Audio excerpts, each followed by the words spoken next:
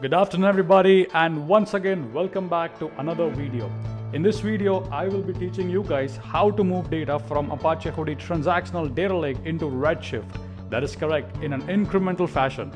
Meaning anytime a new item is inserted or updated into your Apache Hudi transactional data lake, using Glue we're going to fetch the data in an incremental fashion using incremental queries, and then we're going to move those data into a Redshift cluster. So let's learn how to do that in this particular video. Before we begin the video, there is two assumptions that has been made. A, that you have some sort of an Apache Hudi table, and B, you have a Redshift cluster already in place. I'm going to be focusing on this video on the Glue ETL part. So let's get started. Right, so the first step that we need to do is we need to head over to AWS Glue Management Console, and we need to head over towards the connection, which is basically inside the data catalog. Once you click on the connection, you want to head over towards create connection. Okay.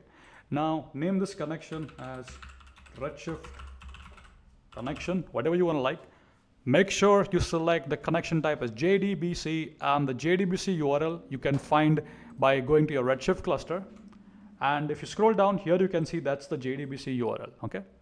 So what we will do is you will put the JDBC URL over here. Then you'll put the username, you'll put the password from the network. Make sure to select the VPC, make sure to select the subnet, and make sure to select the security group. And then click on create connection. This is very important, okay? So now if I click over here, the one I already have, I'm gonna click on edit so I can show you. Here you can see the name, right? Here you can see the JDBC URL. Here you can see the username, the password, and the VPC, security group, and the subnet, okay? So step one is pretty straightforward. You need to create a connector object. Now step two is focusing on the Glue ETL part, which is the very crucial part. Now I have wrote a template for you so it will make your life so easy. Again, this is about 400 lines of code, but again, this is a template and this makes your life very easy. So let's see, we come into the main function, and again, if you want to load data from 1, 2, 3 Hudi tables, then perform join, and then you want to load into Redshift, you can totally do that with this template. So this template, you can simply provide, let's say you want to load a third table, right? You can simply provide multiple objects. The type is two things, either full or incremental. Full meaning you want to load the entire Hudi table and you want to load that into Redshift. Incremental means every time you run, it's going to pull incremental data. Anytime new inserts are happening, anytime new updates are happening, you only want to pull those items into your Redshift, right? So you can select the type as incremental. Table name as orders, Hudi path. This is the path to my transactional data lake. For now, I will choose the incremental option. Then we call the function load Hudi tables, which takes that object, and behind the scene, it will load that particular Hudi tables, right? Now here you can write your business query, meaning let's say you have 1, 2, 3 tables, you can do a join using Spark SQL, etc., right? But for now, I'm just saying select everything from orders. Hopefully that made sense. After that, I execute the Spark SQL query. I print the data frame on the console, and this is where we insert the data into Redshift. Let's take a look. We have a Redshift option, and here you can see the JDBC URL, JDBC:////. Then you have your Redshift cluster domain.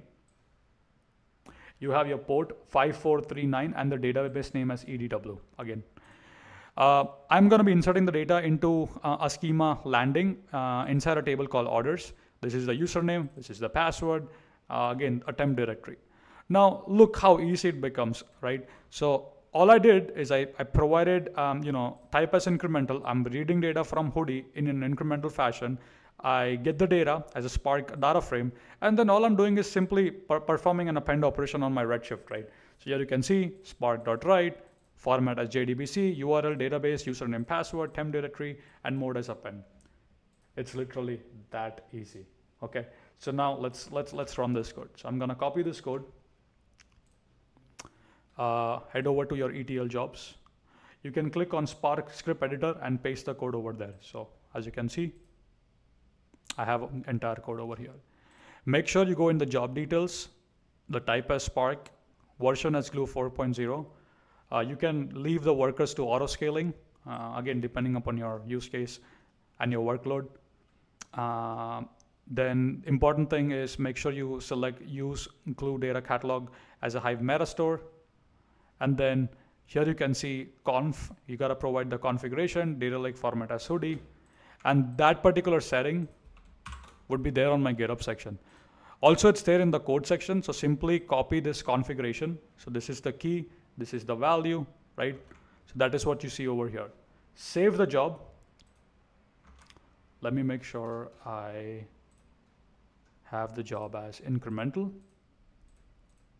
Yeah, I'm gonna copy this and simply paste the code over here.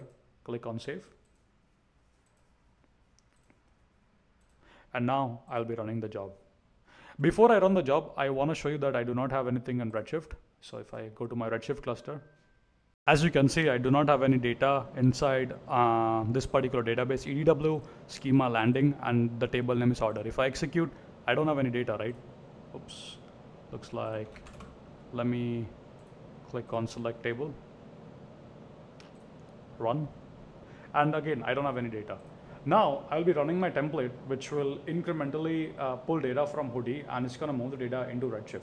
So let's take a look at that process. So heading over back to Glue, and I'm gonna run the job. Now, as you can see, my job is now in the running state, and this can take up to 5 to 10 minutes. And once the job is complete, I'll resume the video. So my Glue job has finally completed. As you can see, now it's in the completed state. So this Glue job, what it has done is basically it has fetched the data from Hudi tables in an incremental fashion. It will store the last process commit on S3. And then again, now we'll also verify the Redshift, right? Before we go into Redshift, I want to go into the S3. As you can see, silver. Oh, sorry, not that. My bad. Here, this one. Here you can see the metadata, and hopefully you guys can see. Here, orders.json. I have already downloaded that particular file. And you can see last process commit, the table name, path, etc., etc. So this, when you run the same Glue job next time, it's gonna load from the checkpoint. It's gonna load the last particular commit, perform an incremental query, and load only the new data that has been arrived in your data lake into your Redshift now. Again, sharing my screen back. If we go back to Redshift quickly, and again, I have run the query. As you can see, all my Hudi data is there in my Redshift now, right? Hopefully that made sense.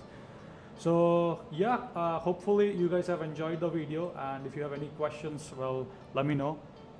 Let me switch my screen. I do want to give you a couple of tips and suggestions here.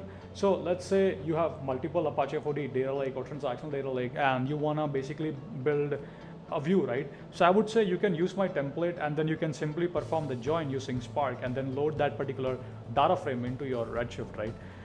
I also want to mention that AWS has something called Redshift Spectrum.